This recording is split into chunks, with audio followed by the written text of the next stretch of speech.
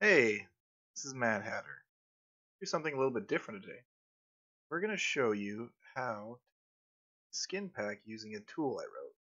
This tool is another script, just like my random block randomizer tool and another script that I've been also working on to generate buildings like this from 3D models.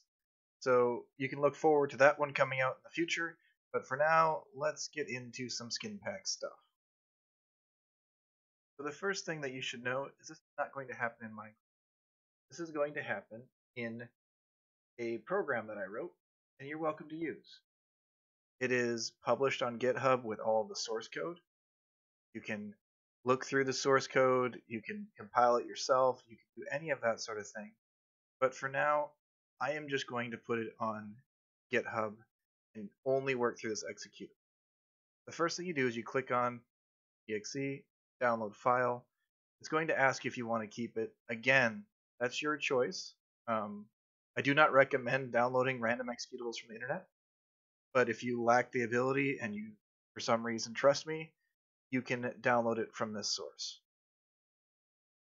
So once you download it, it'll say it's an unknown publisher, not an official Microsoft publisher, so it'll say that. It'll pop up a window like this, and then a few seconds later, it'll pop up a window like this.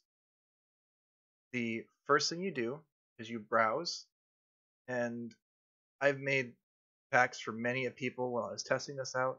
Go to the desktop, create a new folder, call this test folder. You can call it whatever you want. It has no bearing on it. This is just where the program is going to actually put files and mess with files while it's running. So make it a clean spot on your computer that doesn't have a bunch of things in it. So otherwise they'll all end up in your skin pack because that's the way the program is written. So it's a nice clean folder. Next, you're going to put a name in. This can be whatever you want. I'm going to put Mad Hatter's skin pack. I'm going to put -test at the end just because I want a longer name. You can put a version number. It needs a version number.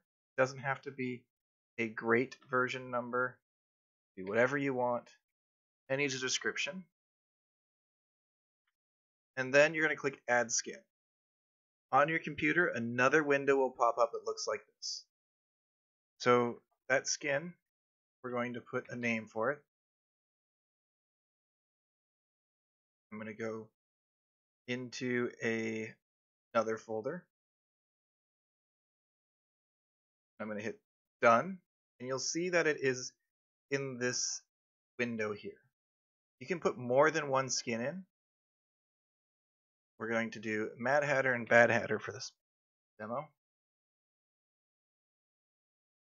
And I'm going to actually select the wrong skin. So I selected the Mad Hatter skin. And I'm going to hit Done. And I realize, oh crap, I don't want that skin anymore. If I hit Delete, it'll remove it from that skin pack. Hit Add. I'm going to go back in.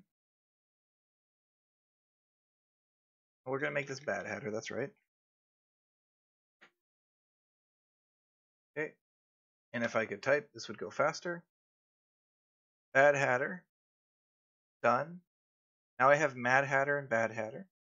I hit Export. Now if I go into that folder that you saw me create earlier, this is that folder. You'll see I have a Mad Hatter skin.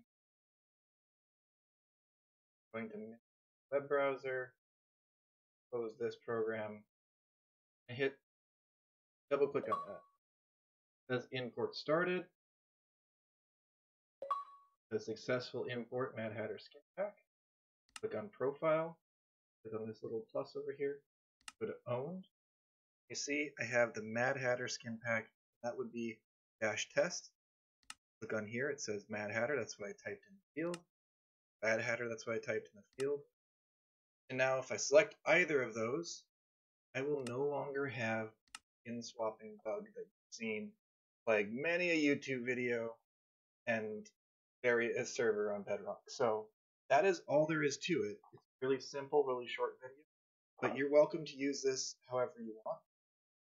And that's kind of all I have for you. So you can check out this tool, you can check out my block randomizer, and there'll be another tool coming out in the future. So look forward to that. So this is Mad Hatter. I'm out.